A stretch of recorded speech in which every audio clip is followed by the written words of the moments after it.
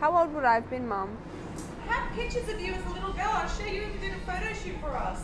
Yeah, so we've had this place since I was 8 years old. I mean, it's not really changed. It's just a funky little spot. Just sort of part of growing up and like part of my family and what we accept, and be who you are, love everyone and love everyone who they are no matter what they are. That's the culture of this area we're in. That's the culture of Ziggy's. That's the environment that I grew up in, and I think that it sort of shaped who I am as a person.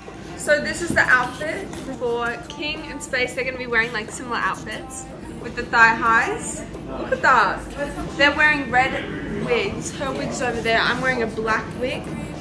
And the jacket is going to be like the bold statement. This moment of attempt.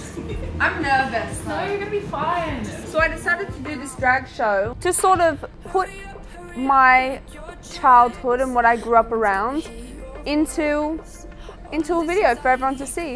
Inside of me, stop. We just need a little more love.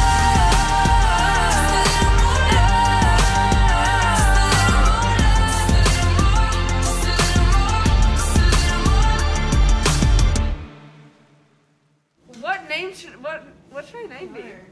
Ready? Game face, game face. Call me Ziggy Rose.